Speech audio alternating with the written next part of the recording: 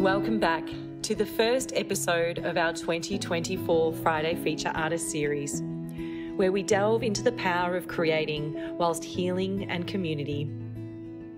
Tonight, we are thrilled to introduce a remarkable artist whose work is not just a visual feast, but a profound narrative of resilience, introspection, and connection with the natural world. Please join me in welcoming Zara Muradyan, a mixed media artist whose journey in art is as rich and layered as her creations. Zara's work is a symphony of earth pigments and fibres, a testament to her deep engagement with ancestral materials and her commitment to environmentally conscious practices. Her art transcends traditional boundaries, weaving together the tangible and the emotional, the personal and the universal. Born in Armenia and now residing in Maryland in the USA, Zara's journey has been nothing short of extraordinary. She gained a bachelor's degree in art and education before heading to Italy to pursue her master's degree. But fate had other plans as she honed her skills by fully immersing herself in the world of art, sketching and sculpture in Florence. Recently, her artistic expression became a healing force during a challenging health crisis, leading her to create what have been described as emotional landscapes, in what artist Claire Ben describes as powerful pieces that resonate deeply even without knowing the backstory. Zara's work is a dialogue with her surroundings, often inspired by the landscapes viewed through her window during her treatment, each piece a reflection of her inner world. Her approach is introspective, not seeking answers, but rather illuminating the intricate dance of her thoughts and emotions. Zara states, "I am a silent witness to the active dialogue between my emotions, thoughts, and ever-changing nature. Each of these components inform my artistic practice." Expanding her earth pigment work beyond her personal experiences, Zara now casts her insightful gaze towards a wider world, with a particular focus on the struggles of immigrants and their frequently overlooked stories. This shift in her artistic direction not only challenges established narratives, but also shines a light on the resilience and tribulations of individuals amid conflict, extending beyond her own immediate surroundings to embrace a more global view. As we venture into the conversation with Zara, we invite you to witness the beauty and depth of her art, where each stitch, each pigment, tells a story of healing, discovery, and the profound connection with the world around us. Let's explore the journey, inspirations, and artistic vision of Zara Muradyan, a voice that speaks volumes through the subtlety of her work. Hi, Zara. My goodness, hi. Thank you so much. That was beautiful, Angela. Thank you. Oh, thank you. It has been an honour researching more about your work, your history. And of course, we fell in love with you a few months back when you became a student of Out of This Earth with Claire Ben, and we just absolutely fell in love with your work and where it's going. So we had to share it with people, the wider audience. So thank you. Thanks for being here. I'm thanking you for inviting me. It's an honor to be lined up with such an incredible group of artists. So I'm honored. Thank you. Oh, no, you're most welcome. You're most welcome. Tell us, we're pre-recorded to this interview, so there won't be live questions, but I wanted to reassure the audience, if you do have questions for Zara, please pop them in the comments and we'll be getting back to them as soon as we can, as soon as this broadcast. But tell us, how did your artistic journey begin? And it's been such an evolution from, I mean, you were classically trained and then you went to Florence and you really studied the sculptures. Just give us an insight into that beautiful history and sort of where it led you. I know it's been a crazy time. So I've started my education in fashion merchandise. However, I was dreaming about being the therapist. So it was just really not going together, but I decided to go for it. And that's when I've been discovering my talent to drawing. And I've done a lot of fashion influence illustrations. Afterwards, I started my bachelor degree in art. Classically trained artist who is very much inspired by mechanics of human body, how it works in emotion. And for me, everything else felt boring. It's just I felt like all the time we can always control the facial emotions. We can sort of not show anything. However, the body language never lies. So I was intrigued by that subject. So I was constantly moving towards sculpture or just plainly sitting and sketching. That will be practice, but my favorite practice would be sitting in a park and just sketching random people who were passing by and coming up with my own stories for them. So yeah, that was that, and then I end up being in Florence, planning to go to finish up my master's degree, but the life had a different plans for me. So I got married and moved to US. However, I did spend 6 months living in Italy, which was, I can tell, first life-changing experience. Yeah. Wherever you go, it's art. You are influenced by art. You are breathing and living among that beauty. And I would certainly have a huge amount of sketchbooks in my hands and drawing most influential artworks. So I trained my eyes for the sort Yeah. of proportion and the lightness of Italian Renaissance art. Yes. I loved how you said that you trained your eye to do that. And you certainly see that in your work. There's a delicateness to it. There's a sensitivity to it. And you can see there's been time taken to study form. These images that we've got here of your human studies in stitch are just beautiful. Can you tell me a little bit about these? Oh, absolutely. Those are actually those are influenced by one and only Leonardo da Vinci and his sketches. Once upon a time, I had a chance to go to National Gallery of Art and witness the pure genius in person. I've never seen his work before, only the illustrations. So when I uh, took a closer look, it was no any lines, no any boundaries, but you can always see first come the object, then comes the landscape, and it pushes me in so many ways to study his famous sfumato. So I started exploring that in stitch and trying to blur the lines and work more with the light and shade. One of the works that I think I like 10% succeeded would be that work, if you can pop that up, the that one, yes. So I've tried to bring more of the light to it, however keeping some of the story in a shadow. So yes. Mm. Wow. And talk to me about the light and the shadow in terms of the story of this. It's called The View. Yes, so you see sometimes yet again bouncing back to Leonardo, Mm. um, I've noticed one thing in his work.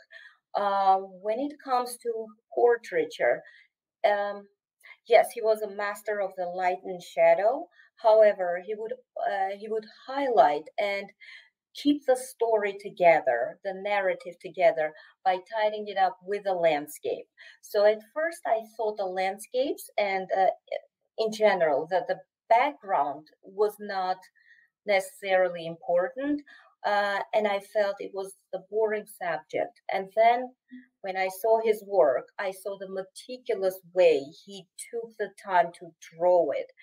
And I felt like it is important to draw down the space first, the place, the background, and then put the story in there. Like, this is the place and who belongs in here? What kind of a story do I want to tell in this particular undefined space? So, in this work, I was thinking about the view from my window.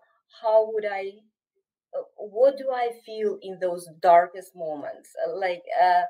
Is it just shadow of the hope, or is it's just passing by shadows of the sorrow or anxiety? So it was sort of a very emotional work for me. I was Yeah. letting it go by putting it in the shadows, if you may. That's beautiful. Yeah, that's absolutely beautiful. I love how you expressed it that way. And just the form like of the figure there with the head down. It looks like the hands could be crossed behind them. They're in deep sorry, I've lost my word, contemplation. It's just beautiful, and how you've positioned it like not like they've already walked through the frame and they're walking off into the distance. So they've come a long way on their journey. This is how I feel about it. Yeah, Mm. it's sort of odd to those people who felt lost at a times. However, there is always path that you can pick. You can go towards the light, or you can just just walk out of that situation. Yeah, It's always a question of choice, don't you think? absolutely. Yeah, absolutely. Yeah. Can you tell us a little more about the choice of materials in your work, like predominantly with the earth pigments and the fibers? What draws you to these materials? Yeah. So in 2018, so it was a lot of moving in my life. First, my motherland, Armenia, then to Italy, and then short period of time in Denver, Colorado. Then we permanently moved to Maryland. So it was a lot of sort of breaks within between my art practice. So but I constantly did something on a side commercially on a side. It was always the choice was always with the fibers. I've done a lot of commercial batik quite successfully. So when we moved here in 2018, I've been diagnosed with cancer. So I had to sort of quit everything and put my well-being on my priority list. So Mm. I've discovered the slow art movement for myself, which I've never heard before. And it's Yeah. briefly talking, you know what it is, but briefly, you just take your time to sink in one artist's work at a time, and just not rush and not be, um, constantly producing. Yeah. The toxic productivity, I was trying to fight that, because when you have that, but you don't have an ability, you need to figure out for yourself, how is it that I'm going to be moving forward with it? But I do want to practice art. So it was my ticket to the Fibre Arts. Yeah, yeah. Yeah, That's amazing. And you started by joining or learning about Stitch and using Stitch as a mark making tool yes, almost. Tell us yes. about that. So I knew a couple things from my first degree, and then furthermore when I was discovering a little bit more about batik. I knew stitch or two, but there was something missing, like you always know you need to apply a little bit more knowledge to it. So the background helped, but the stitching was, I was confused how to proceed with it. So I've discovered for myself the in 2020, I found out the um, free stitch workshops where Sue Stone was suggesting us to explore the limitation in stitching. So take one stitch and then just try to do whatever is possible with it. Just work with the limitation. And it was a big aha moment for me. Um, After that, I probably got obsessed with the sample making. I was making them constantly. See, when you go to the treatments, yes, and they apparently they started to become scrolls because I was making small, small, small, and then stitching them all together. Now it's a huge, huge scroll of it. It's humongous, very long. Wow. So I can tell I narrowed it down, the choice of stitching to 2 3 stitches in order to work towards my goal, which is to blur the lines and have a very distinct graphic quality to it. Wow. They're just beautiful. Your stitch mark, I mean, that was certainly something that we all fell in love with in our student group. We just, your mark, your ability to, I guess it's not representational, it's abstraction. Can you talk me through that? Like, and, you know, because I think when you learn how to stitch, like anything, like when you learn how to draw, an instinct might be to go straight to try and make things look as realistic as possible and representational. But how did you take that from your sketches and your very detailed sketches in Florence into this beautiful stitched mark that's so abstract but just divine? I'm so glad you asked. So I'm going to be telling you a secret of Zara Muradyan's practice. A secret. It's a secret. Okay. We're going to Yes. zoom in close for this one. Let's go. So long ago, I was about 20 years old and I was going to my university studies, and I had a professor, phenomenal, talented professor. So he was insisting during the drawing classes, the graphic drawing classes, he would insist to do at least 100 to 300 sketches of the same exact object or a person that was sitting in front of us. Um, when you're 20 years old, you don't want to do 100 or 300 of the same thing over and over and over. So he asked, why do you want us to, why are you insisting on this?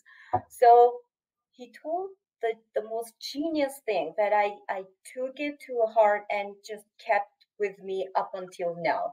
And I'm applying it to my stitches as well.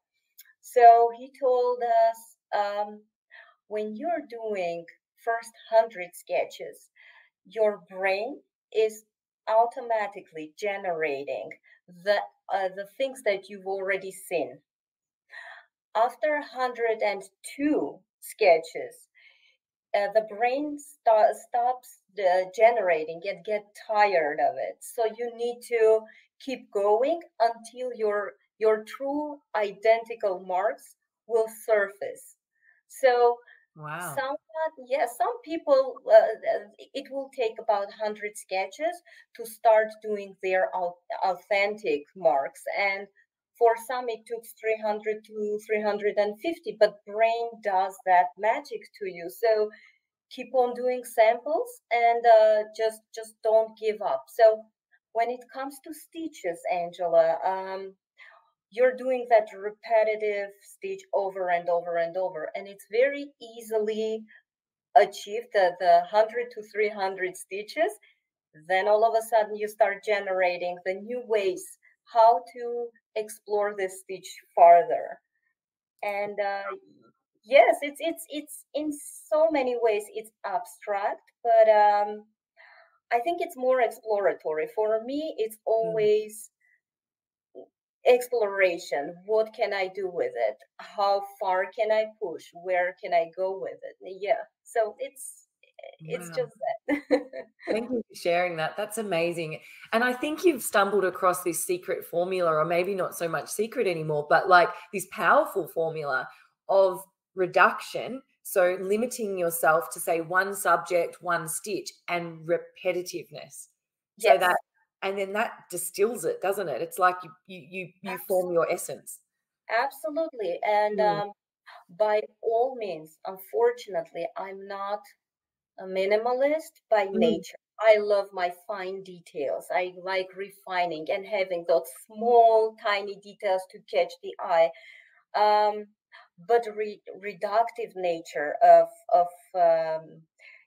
art, I love. I appreciate that, and I'm trying to be not that noisy by taking away a lot of details. And when I do that, which was, by the way, Claire Ben's phenomenal, um, deep to all of us. The class was really helpful in that matter.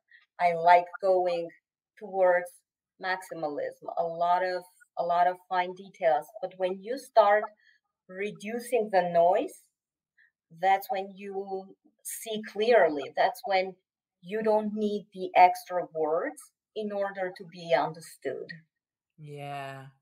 You know Hmm. what? I admire people that can say the most profound things in such, minimal words. Isn't it powerful? And that silence is so powerful.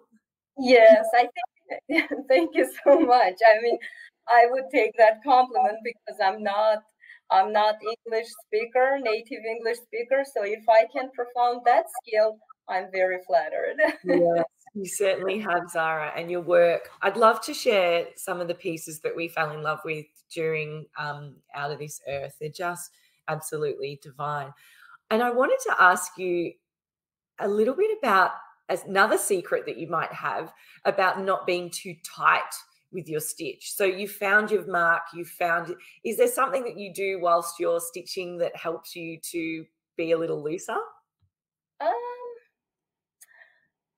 um, that's really part of the journey. So when you have health related issues and when you are arriving to fiber arts through the trauma, um, time and that tidiness is working a little bit different. You really don't care. You do what pleases you.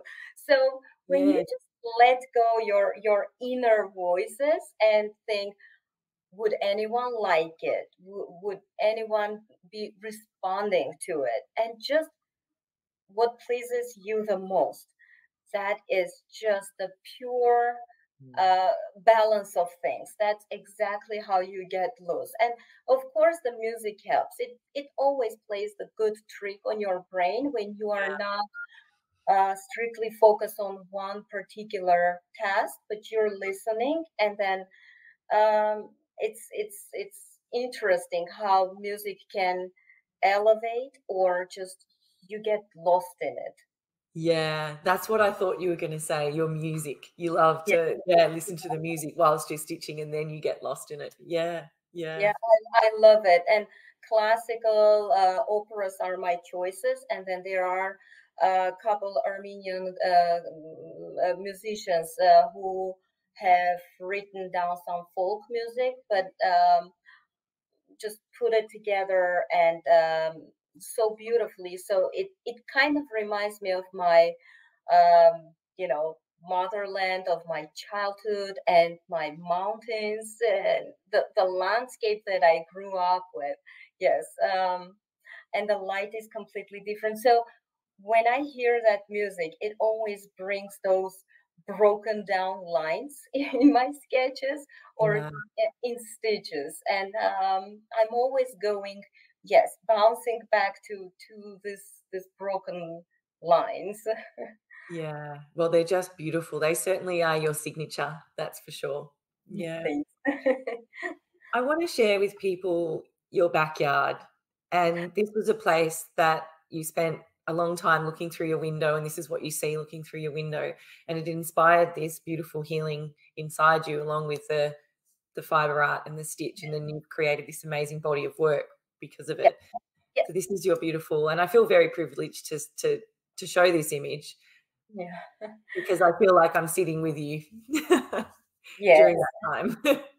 That is one of the most significant part of my journey with um, Claire Ben's classes, because it was a desperate time for me.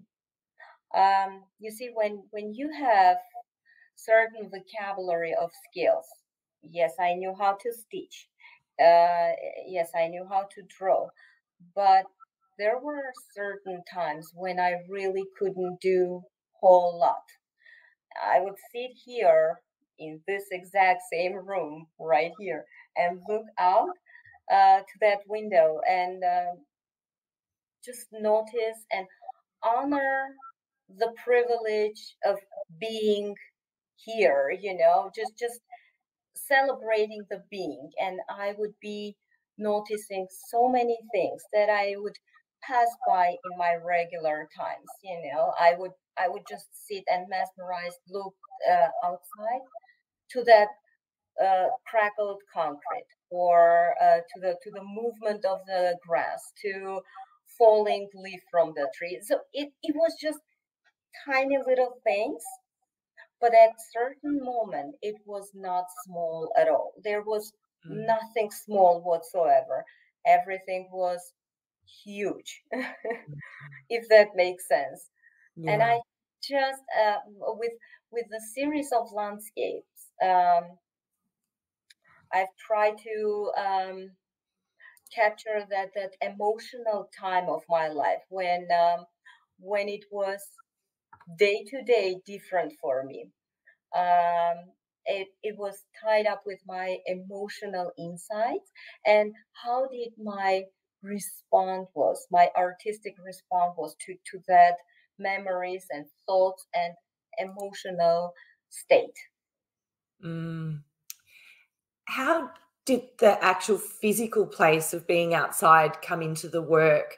Part of Claire's course is, creating textures and surfaces on the pigmented cloth. Can you talk us a little bit about your process to create these pieces? And I'll click through them as we go.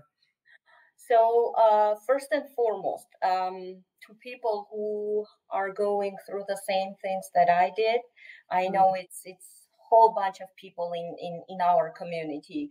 Um, so I found the earth pigment and soya milk method, the less toxic, like no toxic ingredients whatsoever. So that was a big check mark for me. And then I saw the interview with Fibre Art Takes Two, when Claire Ben was talking through her process, and it's not uh, pre-planned; it's always process-led. And I just never thought of it as an artist. You're always sort of think about it, a little bit planning, and then moving forward. So it was incredible for me to discover that idea. Of course, I have to sign up. I need to know the woman behind that thinking, the material. So the discovery of it was incredible in sense of the touch of the material, the actual connection to it. And if I used to take my canvas and start working on it immediately, I could take my canvas out of it, go outside, start working on a surface, and have that connection immediately. So it was very, very special. Mm. Let's say if I have some sort of a pre-planned landscape in my mind, I would certainly go out, carry something into into my studio with me, and then start reproducing it right on the cloth with the earth pigments. And it's all the the colors, the textures, they were just right for me. I fell in love with the material. I think I'm staying with it for quite a while. Yeah. Oh, that's good to hear. Yeah. I think you've got a lot to say with them. Like this one in particular is one of my favorites. It's just beautiful. Um, I love the contrast that you're getting in your earth pigments in the background, but then also this subtlety of this beautiful abstracted stitch. And you're allowing the viewer, I guess, to make their own opinion and their own sense of what they're seeing. You're not forcing it upon someone. No, absolutely. I would certainly give a space and give enough information for the viewer to make their own decisions or make up their own stories within that space. It's very important for me to be, open-ended in Yeah. some ways. Yeah.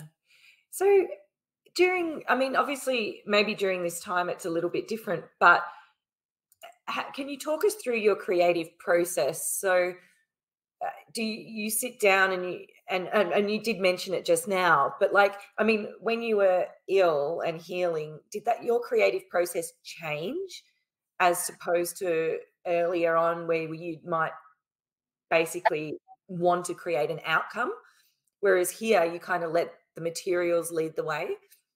Yes, absolutely. Yes. So, how did my art practice have changed? So, if in before, I would just sit down and go on with it. First sketches, then it will be choice of material, then of course producing some work.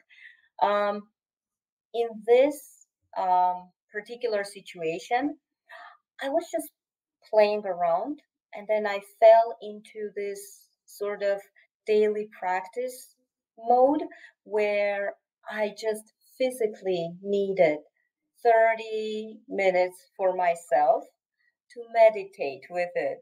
First, it will be the stitches, then the stitches will be um, applied to some other cloth with the background. And usually I'm treating the stitches as a lines. Mm, Like originally, I think those are the lines, only three-dimensional. They are popping out. It's even better than just regular sketchbook and paint or things like that. So I'm never going back to the old materials, the classical materials. So I would go on with the stitching, and then I will pick the earth pigments, the color that intrigue the most, the nature of emotion that I'm feeling. mm. Um, Usually it applies with the colors. I know I'm strange like that. And right now it's very monochromatic in order not to be loud, in order to be more quiet and reductive, and just play with the nuances and construct the quality and well balanced composition. So I will not pre-plan, but I would go out with my clothes and my earth pigments, and we'll start exploring and playing around to see what kind of a texture is going to be coming next. And I would certainly go on with it. I have my studio wall to put it Mm. on, to think about it, and I probably will stare at the piece of cloth for days and days until it will just start talking to me. Yeah.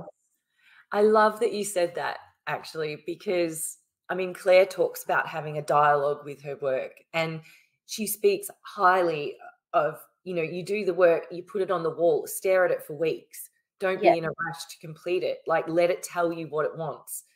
yes. And there's a beautiful actual article on our website, which actually it's great. Claire's written it, and it is about engaging with ancient ground. And she actually has a conversation with her work. So I recommend go and have a read of that. It's a fabulous read. But it is all about having that dialogue. Like, what does the work want? Tell me, where is Yes. it leading me? Yes. And every single piece that I've created. So let's say with the earth pigments, of course. So let's say I have this view outside, and I just think it's a good idea to go outside and explore it a little bit, what kind of a textures I would find there. So I would reprint the surface and come back and will stare at it. And it usually strikes me when the lighting is really correct, when I have a very strong light coming out. The earth pigment has this quality of playing on a sunshine. I'm not sure how to explain it. So you always see things through it. It just shines correctly. It just moves correctly. And I always build up my composition around that vision of mine. How do I feel when I see that? Yeah. I love this particular piece here that you've allowed so much space on the right-hand side and light, and then you've carried it through. And Claire speaks beautifully about this piece, actually. But you mentioned also earlier before that you don't want your work to be loud. And in your artist statement, you say that you're a silent witness to the Yes. work that you're producing. Can you talk us through a little bit about what it means to be a silent witness? Yes. So art in general for me is the the way that artist sees things. So when you are loud and you are not spending enough time looking, you would be dismissing so many small but beautiful details. So when I'm stating that I'm a silent witness, um, it's just for me being really not thinking of a nature as a part of day to day, but highlighting it and giving it the main stage to shine, and looking at it through my window as the main event, as something that is happening and it's beyond my control, and I don't want to change anything about it. So yes, the very first image that you showed. Um, yes, so this would be the grass from my backyard, and I imprinted it, and then I left the other side sort of empty to show the viewer this is my window view, and I'm inviting you to participate in this activity to see how the grass is really not that tall. However, it's a huge event when you see how it moves against the wind. Yeah, that's why it has such a emotional background, because I meant it and it was just very deep from my heart. And the connection was instant. Yeah, it's a very powerful piece. It's beautiful. And look, just look at those details and that beautiful stitch. Incredible. Yeah, Yeah. that's my couching and backstitch. So you just take the backstitch and have fun with it. That's one of the results. I love that. Take the back stitch and have fun with it. I love that. For others, that will sound really crazy, but for the stitchers and fiber art community, they will get it. Like I love applying my couching, and I would be like, um, what is the exciting texture I can get from it? Or let's just have fun today with a fly stitch, or I don't know. And my daughter will look at me, Mom, is everything okay? I'm like, yes, I'm just having conversation with the stitches, don't mind me. Oh, that's so beautiful. I didn't know that you had a daughter. That's gorgeous. Yes, I Yeah. have a 10 years old girl. Wow. She must be so proud and in awe of what you're doing, what you're creating. Yeah, she got inspiration, and she asked me to complete one of the works of mine, um which I completed, but I thought it's a non-successful one from Claire Ben's workshop. So it was just tossed on a side. Learn Uh, and burn. Somewhere, yes, we don't burn anything in this household. We always repurpose and reuse. I would always use it for the applique pieces or something. It's funny how things work. So she saw that piece and she said, "Can you make this as the figures that you do with the Mm. stitches?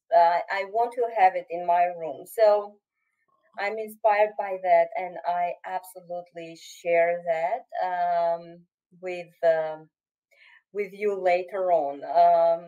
The work is half completed; it's in a process, so I would love to for you to see that. Yeah, I'd love to see it. Yeah, that'd be beautiful.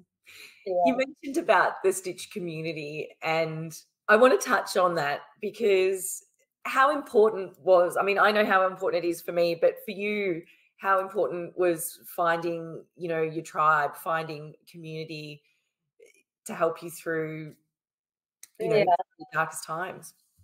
It's incredible how things are working out sometimes. So when I started my journey in fiber art, right? I didn't I didn't think that it's going to be leading me somewhere. I thought it's just a sideway in order to gain some confidence and skills back, and then I will bounce back to my classical training, which always been my goal. And then I found out this group of ladies who are it's a small group, but everyone is just very passionate about it, very passionate, and some of us were novices in textile arts, in stitching. So the journey start for all of us in sort of from zero up until now. We're all building it up to the point that one just had a solo exhibition. I'm doing the interview with you, and another one is taking the art classes inspired by all those talks. And it's just very inspiring Zoom meetings once a month, and it can take around 2 to 3 hours for us to just discuss everything stitch related, textile, fibers, or just art related. That is so great. I just love to hear that, and yeah, I think it's so important as well. I'm so glad you found your people. Yeah, Mm. some of them I talk on a daily basis already, and we are all around the world. One we have in Great Britain, another is down in like Carolinas, and then Canada and Denmark. Oh, beautiful. Yeah, Denmark's gorgeous. Yeah, Yeah. Yeah. Oh, I'm so pleased. Yeah, I'm so pleased, Zara. That is gorgeous. yes, it's a very encouraging. So whatever you do, just finding your right people would be the right way to go.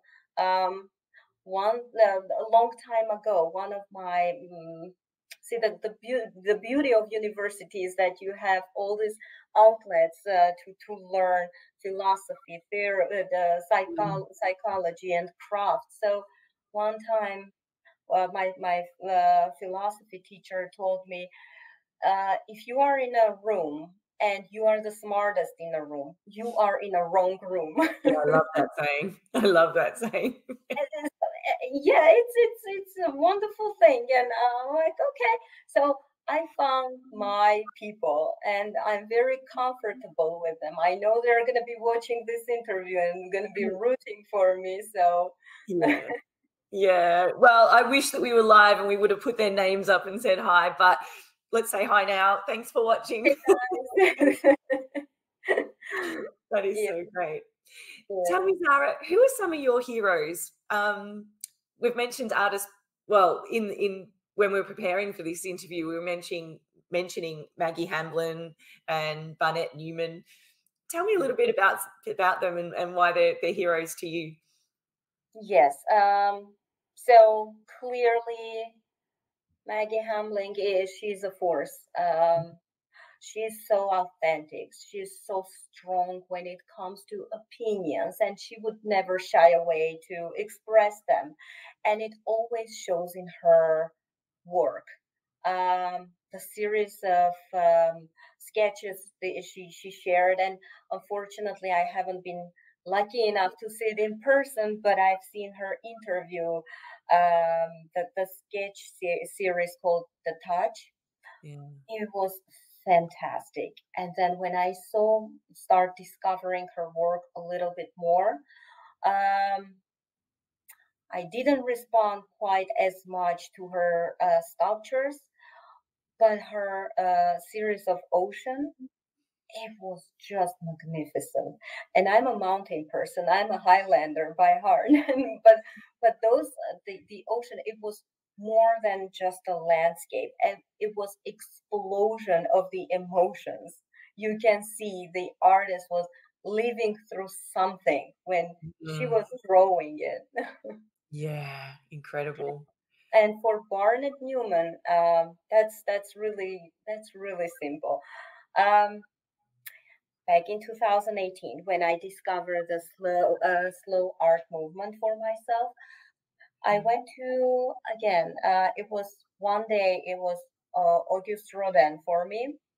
I was just moved by that force, the movement, the half done sculpture, but yet again, it makes sense to you.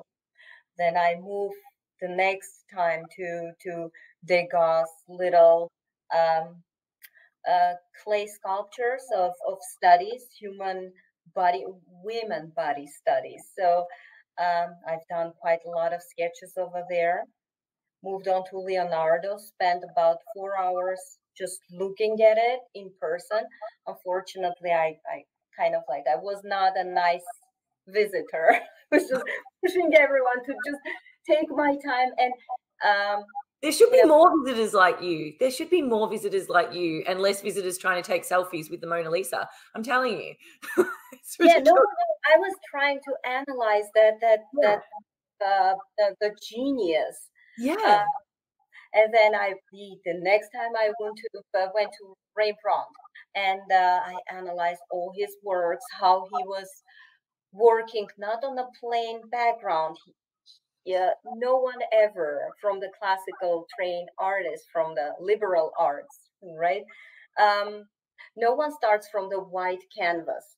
So, having said that, just the encouragement for everyone who is intimidated by that white color. Um, just start from the background and then build your confidence upon like layers and layers. Apply apply the background first. So, and then I went up to the modernist gallery. So it was the gallery, the hall for Newman. Yeah. Um, so I sat there, Angela, I'm not gonna lie, I sat there for about 2 hours, just Yeah. sinking in what I just saw. Imagine having that experience of that very intricate and detailed art throughout the month, and then all of a sudden coming up to seeing the Barnett Newman. Yeah. I was just shocked how little you need Yes. to be so um, I don't know how to say, like, it was eliminating for me. Um, the Yeah. skill, the amount of skill that man had. Uh, if you will see, it's just off-white canvas with 2 or 3 stripes, right? But the tonal nuances in every single stripe is so different and just gives you a space to imagine things. So without having any knowledge about him previously, I start imagining myself being in this landscape and seeing these old trees, how it just took me somewhere else.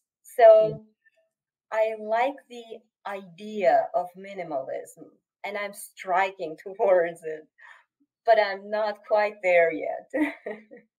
I think it's always, I think it's all, people are always striving towards it. I think because our tendency is to want to put more and more and more and more. And I know Claire talks about it as well because she's a very reductive artist, but she struggles with that. She sometimes she goes, hang on a minute. I'm Yes. trying to put more into this. I don't need to. Yeah. So yeah, I think it's just something. It's just a path you'll always be on. Yeah.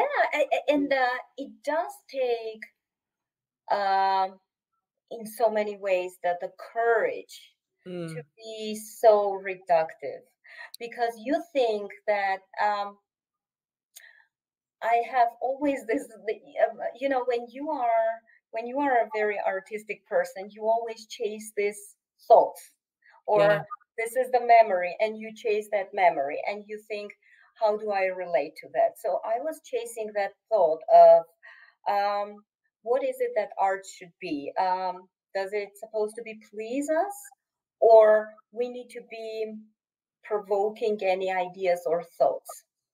Mm. And I felt like it does need to be provoking, rather than pleasing, because when you start to become a pleaser of the crowd, you lose the out. Basically, it's like, this is it. I'm not, the housework can wait. I'm going to sit and stare out my window, and the small things become very, very profound and big. Yeah. So how can an artist, we don't obviously want to wish that upon people, but I mean, what advice would you give people who want to be more honest with themselves, to be more true, to be more authentic in their work? What would you tell them? Um, I would tell, don't fall into trends, and think really carefully. Take a long time thinking. What is it that I wanted to talk about? What is it that I want to express? It should have some sort of a message to it. And what is the message that I want to be remembered for? So think carefully, think really long, and work really hard in a matter of skill building. And then the idea and the skill will apply really quickly when you have a clear path in front of you. I knew I wanted to be emotional on my canvases. I really wanted to see that motion, that movement, that mystery, sort of enigmatic feel to my space. So think think about, where is it that you want to be right now, and what is the space that you're suggesting your viewer, and don't be a pleaser. Oh, that's such great advice. Don't be a pleaser. Yeah. Yeah. Yeah. Do it for you. Like, most of the time we do have the tendency to feel guilty about not delivering enough, especially women. Unfortunately, we have so Mm. much on our shoulders, and I have to tell that, um, we shouldn't be perfect all the time. Life is messy, and we can be messy too. The stitches should be messy if you feel that way, and the paint should be that way if you feel that way. So, really thinking carefully, what is it that you want to be expressing right now? It's the part of the process. Just explore it. Oh, Zara, thank you. That is so beautiful. Before we finish, um, I wanted just to touch on, you emphasize not providing solutions, but rather illuminating thoughts and feelings in your work. So, how do you see your role as an artist in storytelling? And especially now you're exploring themes about conflict and immigration and displacement of people. So, these modern conflicts, like in human stories, how are you portraying them without, I guess, providing solutions to it? I mean, that's you don't see that as your role as an artist, and that's fantastic. Can you elaborate a little bit on these themes and how your work speaks to that? Yes. So, what is important for me is to inform in so many ways of what is going on besides our world. When you have a problem, unfortunately, I have to say that when you have a very big problem, world sort of spins around you, and you don't see anything except for your pain, for your grief, or for your own trauma. But think about it as an opportunity to be more exploratory. And when it comes to relating to the modern warfares, I think by depicting those small wonders in my canvases, I sort of start the dialogue of being lost, and those are the small stories of individuals who were caught in the middle of the conflict, and their stories have been very neglected, and in so many ways I do feel their pain. I do share that lost connection with their own homeland, and the forcement, the displacement, and that grief that you might never go back. It does resonate with me as a immigrant. However, I'm not even comparing myself because I've had a luxury of choice. So yeah, I just want to enlighten public, and I'm not trying to suggest anything. I'm not trying to seek any solutions in this. I'm just trying to enlighten the public of seeing those individuals, of seeing me, or seeing that particular refugee who has some stories to tell. Yeah. Well, you've certainly illuminated thoughts and feelings within all of us today. I'm sure everybody watching now and on the replay, they're going to be just totally inspired, Zara, by your journey, by your work, by all the wonderful insights and tips you've given people tonight. I was not expecting that. Wow. Yeah, if it's any way helpful, even if it's this interview might ignite an idea or inspiration or help even one individual who's struggling, I would be so happy. Just Wow. as my community have helped me, just as my group of ladies, teaching ladies, helped me. I hope this will ignite the ideas and inspiration for them. Wonderful. You're such Yeah. a generous person. Thank you. You're so giving and honest and authentic, Zara. Thank you so Thank much. you so much, Angela. This was amazing, amazing interview. Thank you for the thoughtful questions. It was really a pleasure talking. You're welcome. I'm going to play the exit slideshow now, and I want to thank everybody for watching. Thanks for leaving a comment for Zara, and thank you very much for sharing your gratitude. Zara, it's been a pleasure. I can't wait to follow your journey, and I want to see your work in a beautiful exhibition one day soon. Thank you so much. Absolutely. Hoping so. Absolutely. Okay. See you for now. Bye. Okay. See you for now. Bye.